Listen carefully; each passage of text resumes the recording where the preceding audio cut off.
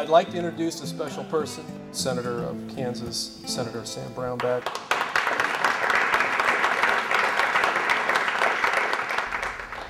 Thank you guys for being out. It's a big election cycle, they all are, but this one does seem to have a particular resonance to it. I support traditional marriage as the union of a man and a woman.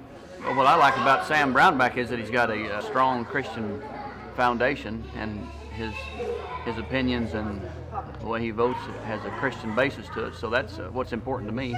Without the judges and the judiciary, we wouldn't be fighting this fight. This is all being driven by the courts. Yes, sir.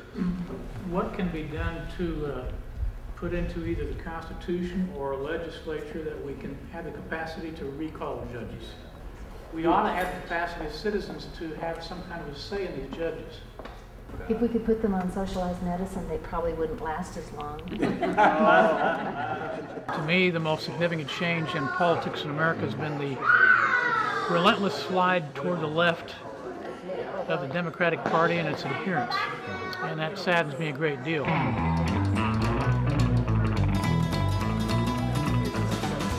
40, 50 years ago, we had more of a common foundation, but I see our country so polarized now. I just don't know if it can be salvaged. There's such an enormous divide. I'm really fearful where our country's heading, to be honest.